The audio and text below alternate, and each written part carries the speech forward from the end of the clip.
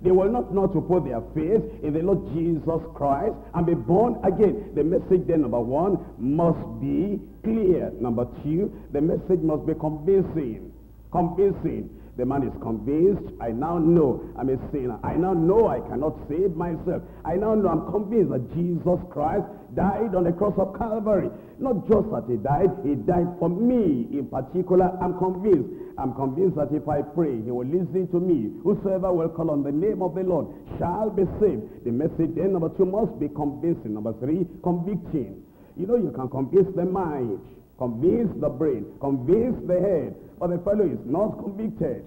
How many people are convinced that sin is wrong?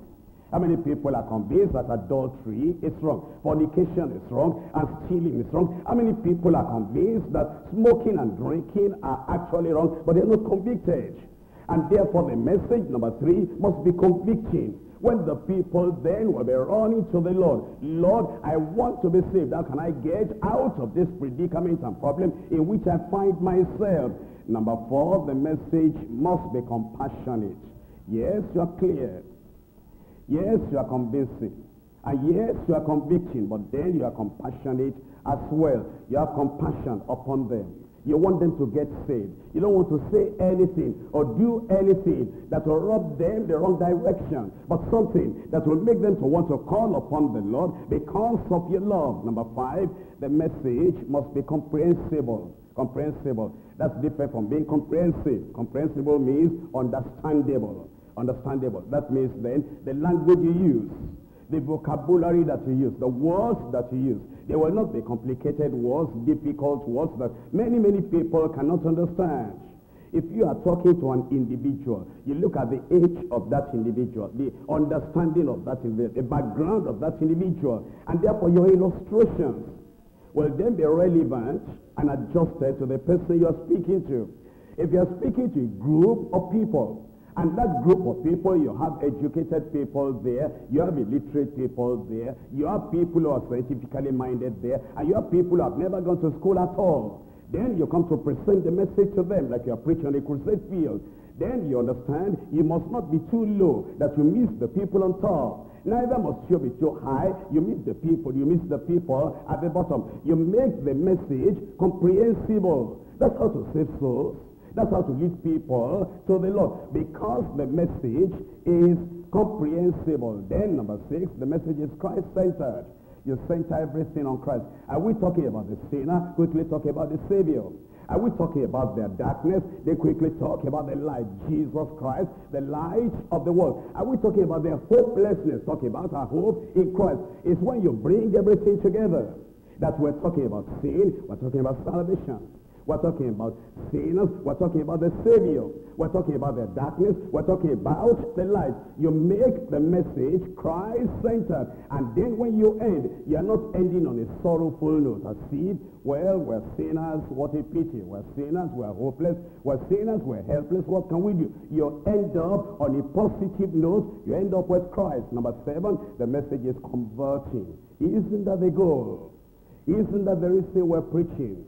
Isn't that the reason we're telling the people, come unto the Lord, and he will give you rest, he'll make a change in your life, the man, and then the message, and then you have the ministry. Let's come back to Jonah. In Jonah chapter 3, we have here the word that came from the Lord unto Jonah. I'm reading from verse 1. And the word of the Lord came unto Jonah the second time, saying, arise, go unto Nineveh, that great city, and preach unto it the word of the preaching that I bid thee.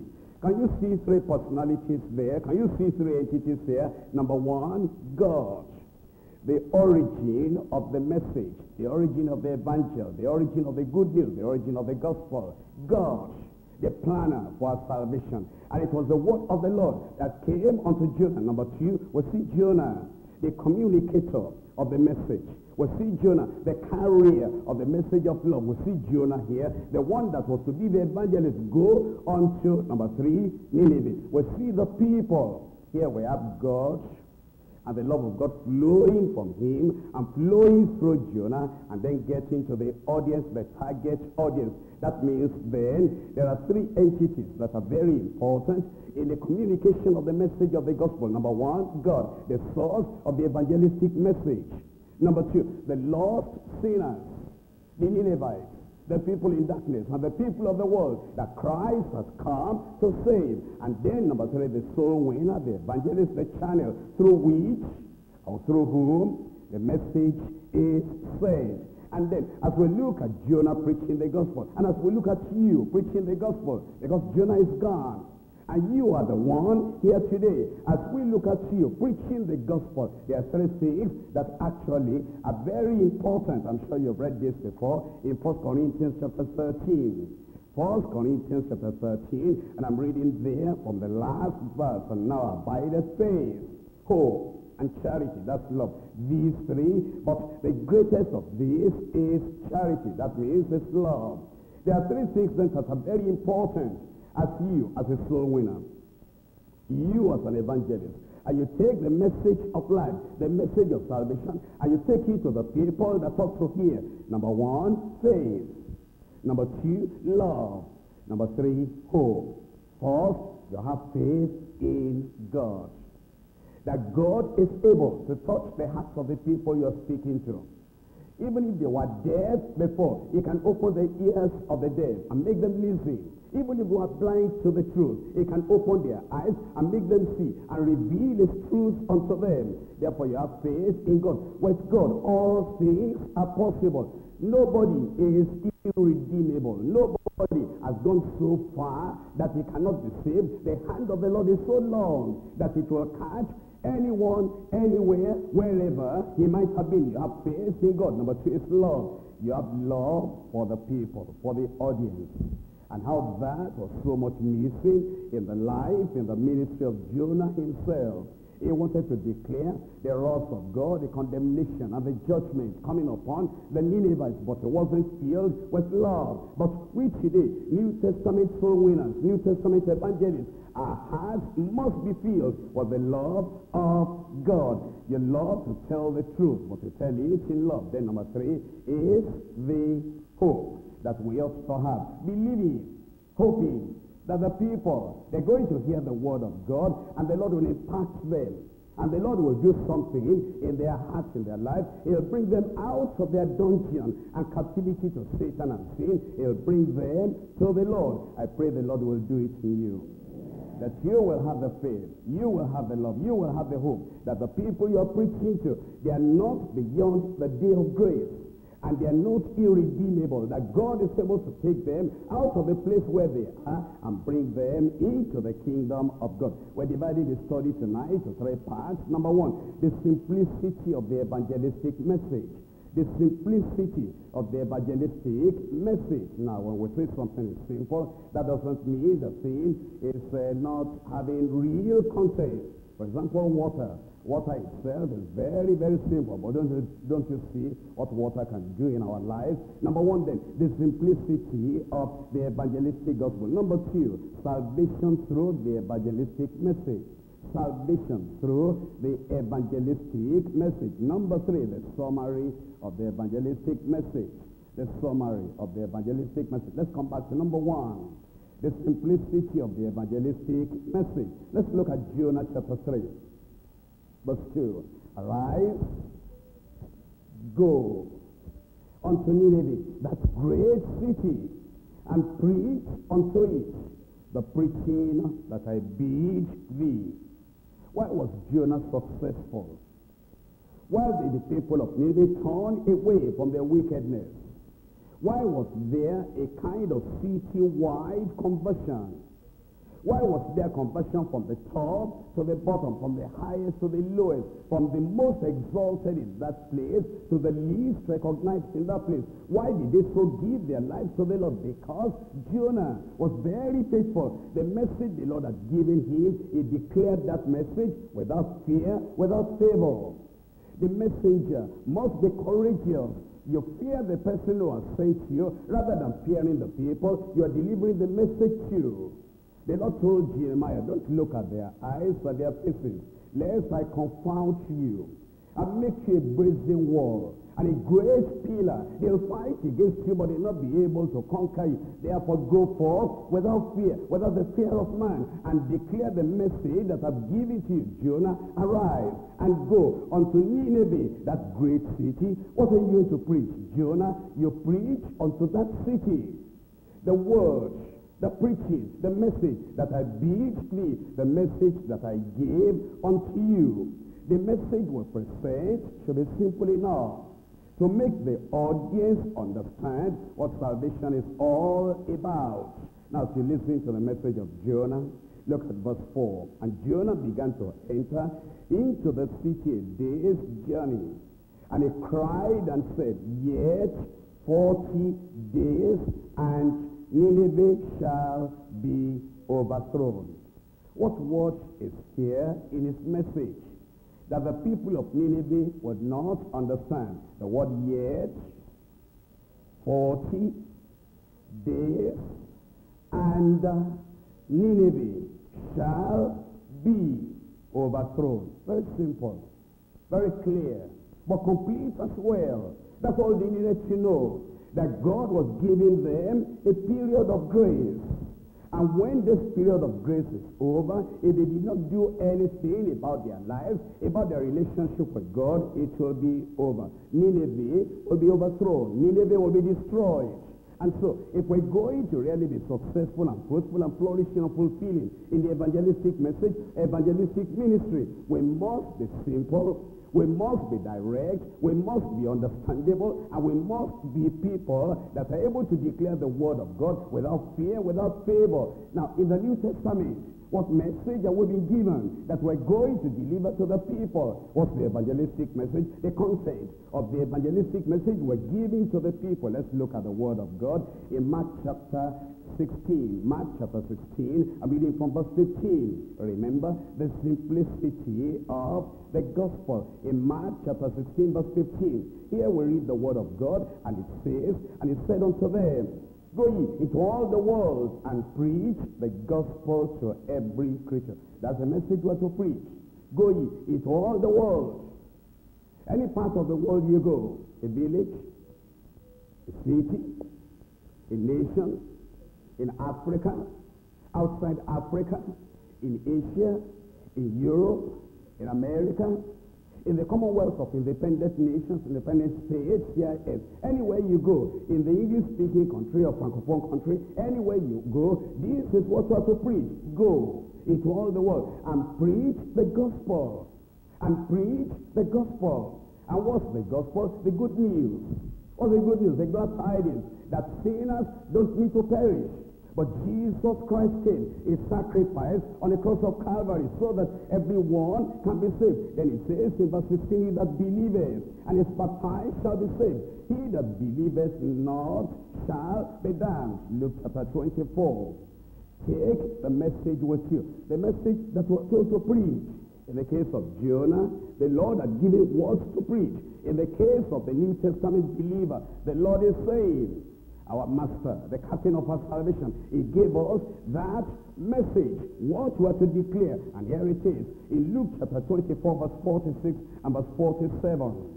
And said unto them, thus it is written, and thus it behoved Christ to suffer and to rise from the dead the third day, and that repentance and remission of sins should be preached.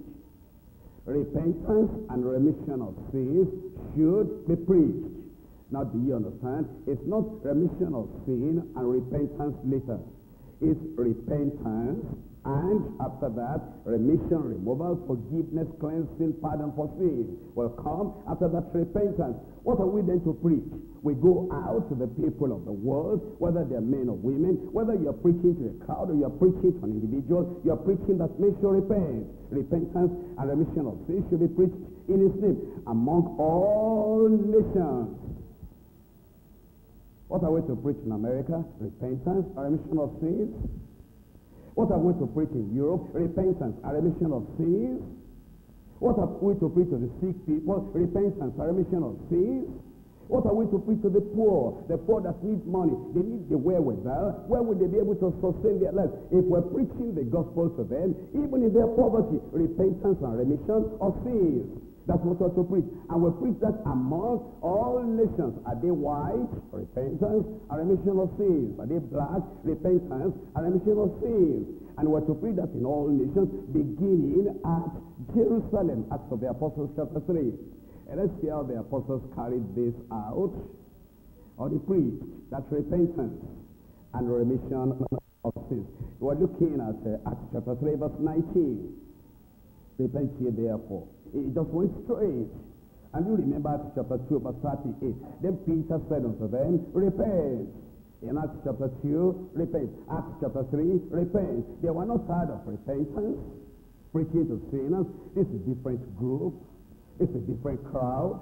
These people too need to be saved. And anyone that needs to be saved must hear the word of repentance. You don't change it. You don't say, people will say, I'm repeating myself. Because you see, last week, I was preaching to those people in Jerusalem. And I said, repent. And now I come to a new crowd, maybe still in Jerusalem. If I say repentance again, they say, doesn't he have another thing to speak about when you're talking to sinners? Anywhere they are, in any community, and in whatever situation you may find them, the message is repent. Chapter 3 verse 19. In that chapter 3 verse 19, repent ye therefore and be converted. You see that that's very clear, that your sins may be blotted out when the times of refreshing shall come from the presence of the Lord. In verse 26, unto you first God, having raised up his son Jesus, sent him to bless you in turning away every one of you from his iniquities. That's the message. That's the message. The Lord told them, he gave them the message. And he said, this is what to carry to the people of the world. And they were faithful. And they carried just that. Acts chapter 13. Acts 13 verse 16. And then Paul stood up and beckoning with his hand said, men of Israel, and ye that fear God, give audience, pay attention. In verse 26, men and brethren, children of the stock of Abraham, and whosoever among you feareth God, to you is this word of salvation said. The word of salvation. You see, the people were very clear. When the people were sinners, they were not making them happy, jovial, relaxed. I'm talking about healing, I'm talking about deliverance and prosperity and everything. Even if they are going to get healed later, yet the word of repentance must be very, very clear. And then he tells us in verse 27, for they that dwell at Jerusalem and their rulers, because they knew not him, nor yet the voices of the prophets which are read every Sabbath day, they have fulfilled them. They fulfilled them in condemning him, though they found no cause of death in him.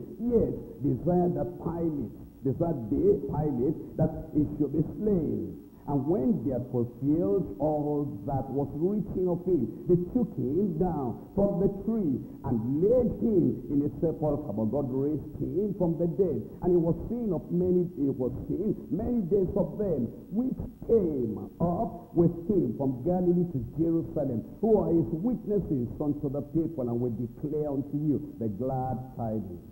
The gospel, the good news. Jesus Christ has died. You don't need to die again. How that the promise which was made unto the fathers, God has fulfilled the same unto us, their children, in that he has raised up Jesus again, as it is also written in the second Psalm, thou art my son, this day have I begotten thee.